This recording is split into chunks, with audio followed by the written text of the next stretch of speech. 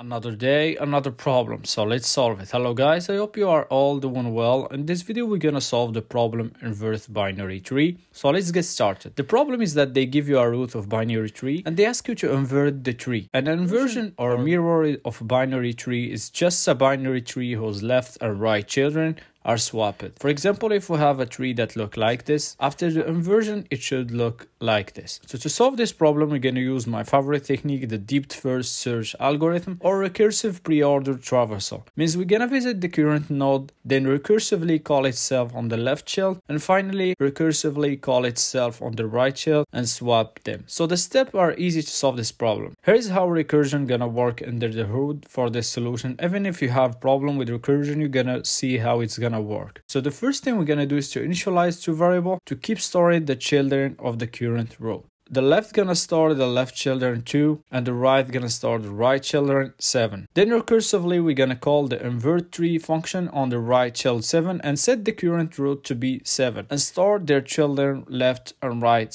means 6 and 9. Then another time recursively call the invert tree function and the right children 9. So here we have no more children, so what we're gonna do is to return none. And then recursively call the invert tree function in the left child of the current root 9, which is 6, so here it's gonna also return none because there is no more node. Then we return the root to the right children that called the two children, which is 7, and swap the left and the right children 6 and 9. And goes back to the first root that called all those function, which is 4, and we set the left children to be the 7. So I'm gonna keep it like that so you don't get lost during the explanation. After I finish, I'm gonna swap them. The second step is that we're gonna call the invert tree function recursively on the left child and assign the returned value to the right child of the current node. So here's how it's gonna work under the hood. So here the function invert tree gonna be called recursively in the left child 2, and we store the value in the left and right variable. Then we call it again with the root tree. So here there is no more children, so return none. And call the left children, also there is no more children, we return none. Then we return to the root means the left children that called the two children, which is 2, and swap the left and the right children 1 and 3. Then finally we're going back to the node with the value 4 with all this work that we have done, and we swap the right children to the left children. And this is how it will turn out in the end. That's it guys, I try to simplify the explanation to the most possible way. Hope that's helped. So let's jump at coding the solution. The first thing we do is to set a base case, which is if there is no children we return none. Then we initialize two variables left and right that keep track of the children node.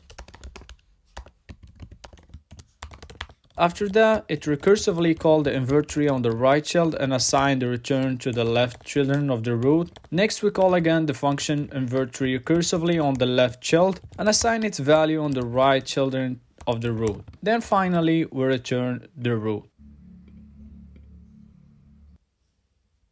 So the time complexity of the solution is of n, where n is the number of nodes in the tree, because we are visiting each node in the tree. For the space complexity is of h, because the input binary tree is a full binary tree, where h is the height of the tree. But in the worst case, when we have a skewed tree and the height is n, the space complexity gonna be of n. But in the best case, where the tree is a complete balanced tree, the space complexity gonna be of log n. Thanks for watching, see you in the next video.